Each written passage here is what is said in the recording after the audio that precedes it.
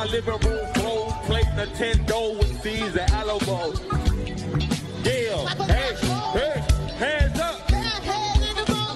Sex all day. You wanna be my main squeeze, baby? Don't you? You wanna give me what I need, baby?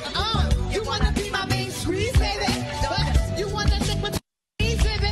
Now you wanna see me whipping your three down the ass, blow up spots of chicken because I'm mad. Break up for fears, make shots in the air. You get back to start swinging at me, me shifty. Now you wanna flip and hit me. Pull out your nine while I cock it. Say what? Say what? Everybody.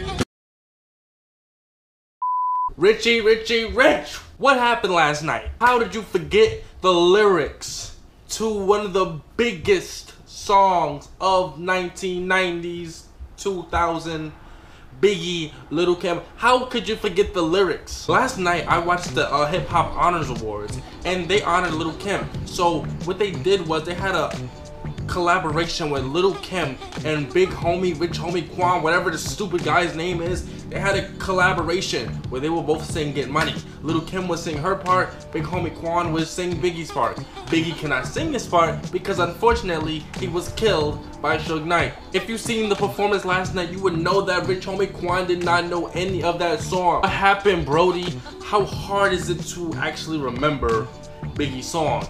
Get Money, it's like a slow song. It's not fast rapping. It's not a lot of words. It's literally the easiest words. And like, are you serious? You had the Coogee sweater on, and you had everything else on, but for some odd reason, you still messed up the words. How hard could it be to actually remember a song lyrics? If you listen to the lyrics every 5 minutes, you will be good. The song is not even that long, and you still messed it up. What happened, Rich Homie Quan? What happened, bro? What happened? Because I know if I was on stage with Lil' Kim, boy, I would have got every lyric right. I would have sung it right. I would have sounded like Biggie, and I would have grabbed Lil' Kim's ass. I don't care if she had her daughter up in the stands watching, and her family up in the stands, and Queen Latifah, and Missy Elliott, and Salt and Pepper, and I don't care if they all were watching. I will be grabbing some cheekage that night. Thank you for watching. This has been like a little rumor report series that I'm going to start doing on my channel. So make sure you like, comment, subscribe. Make sure you comment below what you thought about this video. Peace. Yeah.